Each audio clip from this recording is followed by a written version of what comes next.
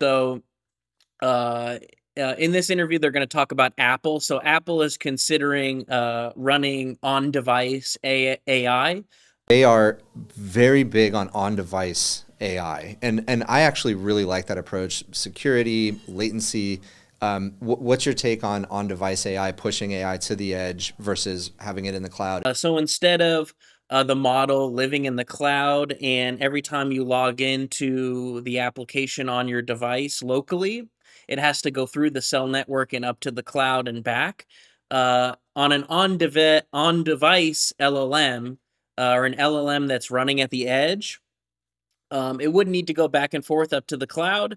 And that way, there's a lot of security vulnerabilities in the cloud that get eliminated, and it's also could run faster without having to go up and down to the cloud, um, and through the cell networks. And that's just from an operational, if you're just thinking about operational cost, right?